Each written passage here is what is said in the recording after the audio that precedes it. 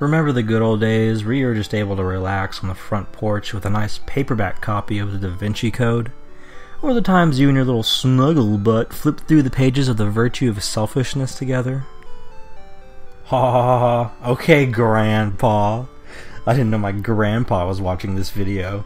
I didn't know that my decrepit, disgusting 85-year-old cretin of a grandfather was watching this video. I hate you. I haven't forgotten. Nowadays, if you're not reading on a screen, you're a shit. We here at VEAG love reading. We are intellectuals after all, but the best way to experience a book is through a video game. Books may ignite your imagination, but video games bring your imagination to life on a screen and limit it to inputs on a controller.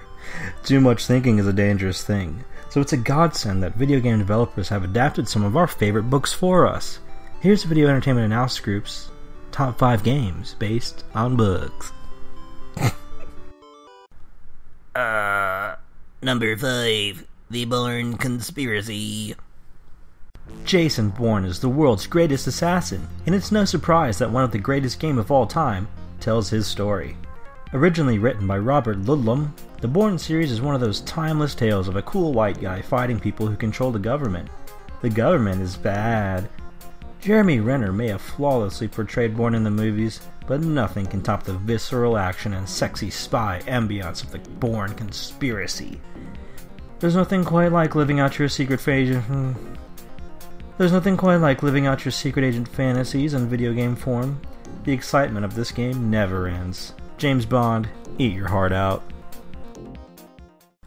Number 4, From Russia with Love. Jason Bourne, eat your heart out.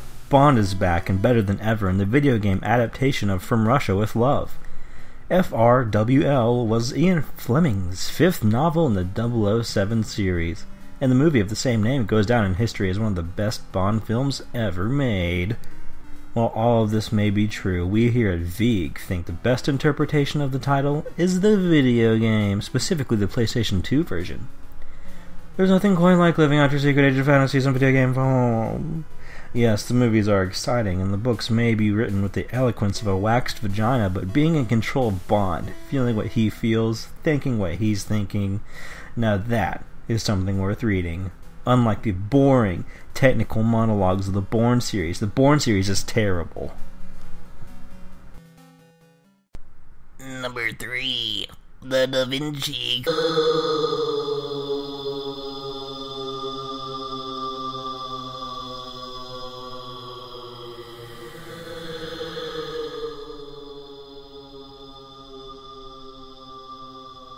When we think of Leonardo da Vinci, most of us think of the lovable Mexican character who built you things in Assassin's Creed 2. However, Leonardo da Vinci was really the man responsible for the 9/11 attacks back in the early 2000s. Dan Brown's book proved that if you look at the Mona Lisa a certain way, you'll see the burning Twin Towers. This was a sign of things to come, but nobody knew what it meant until it was too late. Sorry. The video game delves further into the concepts of the book and allows you to fight and kill people too, just so it's fun. It's an important piece of American literature made more accessible thanks to the interactive technology of video games. Don't text me right now! God, fuck! Number 2, I have no mouth and I must scream. I Have No Mouth and I Must Scream is a short sci-fi adventure by Harlan Ellison that follows the journey of a group of misfits trapped in a computer program with an evil computer overlord named Am.